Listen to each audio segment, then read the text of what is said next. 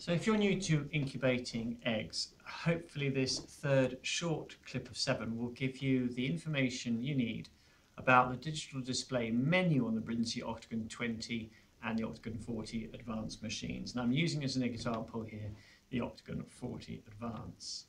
So what we're going to do is we're going to pan in on the digital display.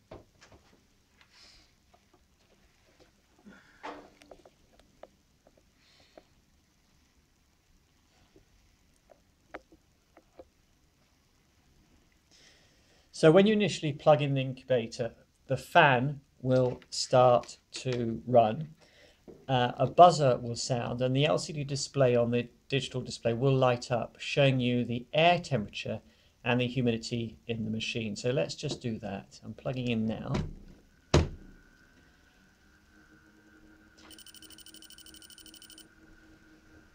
So the incubator will immediately start to try to warm up, and our machines are factory set to a target temperature of 37.5 degrees centigrade, as this is the recommended temperature for hen eggs.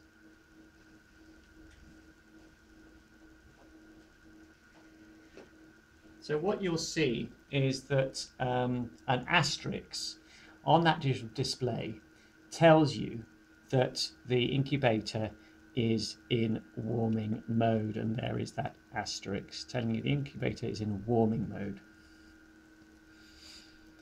When it approaches the correct temperature, that asterisk will start to slowly flash, telling you that the target temperature has been reached.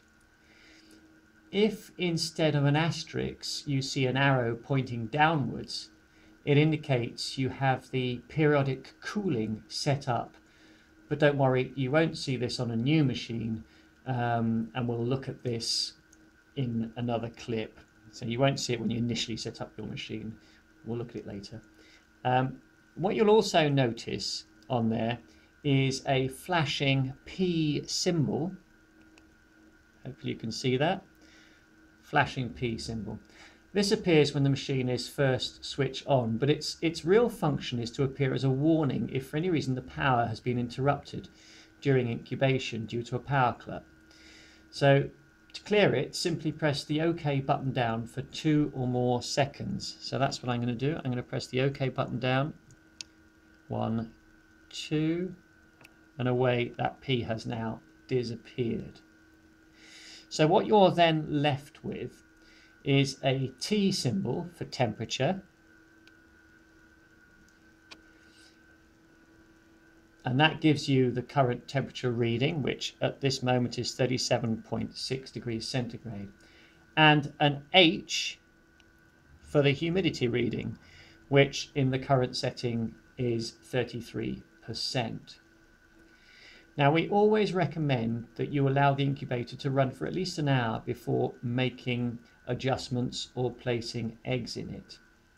That gives the machine a chance to stabilize at the correct temperature and to enable you to gather what may be useful information about the environmental humidity.